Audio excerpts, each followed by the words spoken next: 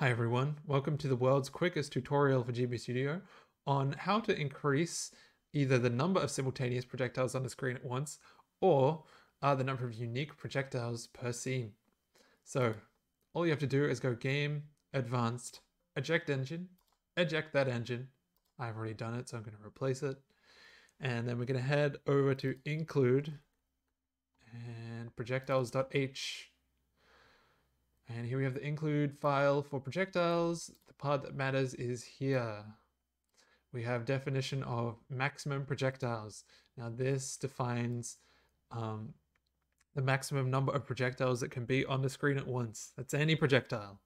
You can only have up to 5 by default on the screen at once, and then new projectiles won't spawn. And next we have the definition for maximum projectile definitions, which is also 5. So this is how many unique projectiles you can have per scene. What counts towards a projectile's uniqueness? Everything on the left here. So if any of these things are different, even one thing is different, that means the projectile is unique and you can only have up to 5 per scene. And then on the right, all of these things don't count towards a projectile's uniqueness.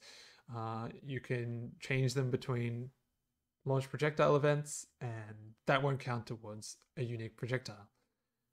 So what do we need to do to change these values? Well, for starters, we have to go ahead and add _defs so that this uses max projectile defs. For some reason it doesn't really make any sense, but anyway, let's change that.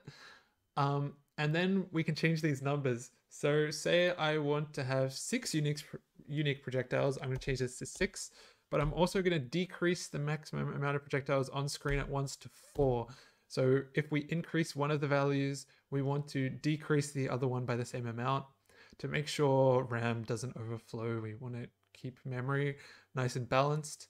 And we can do the opposite. So say these are both 5. I'm going to go ahead and increase the number of projectiles on screen at once to 6, but maximum projectile definitions decrease to 4. So you can choose whatever combination you like, as long as it adds up to 10. When I was making a shmup, I increased this to 7.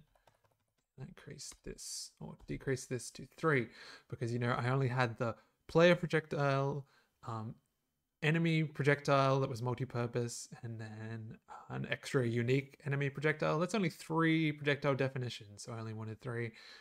I increased my maximum projectiles on the screen at once to 7 so I could have as much chaos as possible. That's pretty much it. Don't forget to save your file.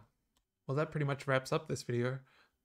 Be sure to check out my website, GB Studio Lab, where I have a bunch of written and other video tutorials on doing cool stuff in GB Studio. And also, I have a link to my Patreon over there if you want to help out. Shameless plug. But that'll wrap it up. So thank you for watching, and I'll see you in the next one.